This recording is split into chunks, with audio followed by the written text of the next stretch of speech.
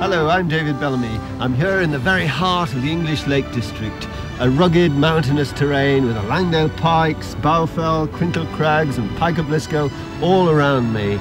We're going to start this film here sketching in these summer conditions before moving on to Snowdonia, where hopefully we'll have some snow.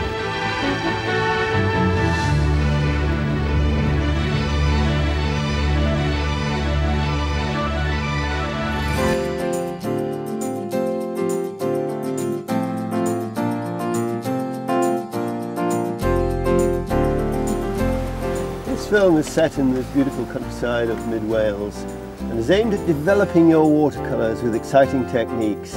The emphasis will be on seeking out the optimum viewpoint in a sketch, creating a sense of mood in a painting and putting something of yourself into it.